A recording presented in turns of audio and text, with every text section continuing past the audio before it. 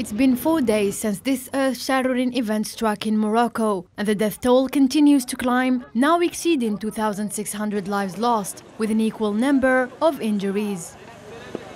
In the wake of this devastating seismic catastrophe, communities find themselves grappling with the harsh food and water shortages and the dire need for shelter.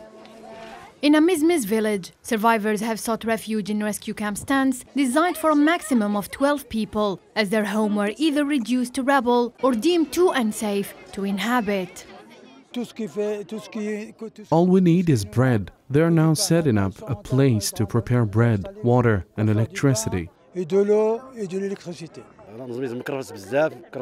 Amizmiz is suffering. No bread and no electricity and water. People are suffering and aid is late. Some are stuck in roads. Some lack food and shelter. We are 12 or 13 in the tent, including kids and parents. The situation is dire.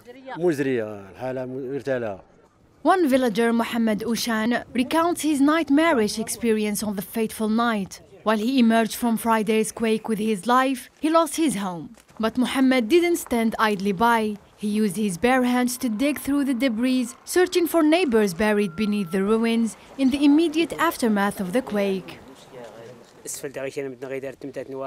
I heard people screaming as they were dying, "Please put us out." After I managed to leave, I rushed to save people. I heard my sister screaming, "Brother, brother, save us." I rescued her, her son, and her husband. We were busy rescuing because we didn't have tools. We used our hands. We kept digging by hand.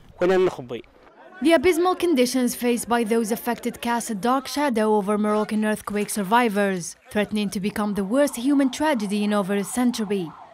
This grim reality is compounded by the fact that many of these resilient individuals reside in remote areas that have endured poverty and isolation for decades.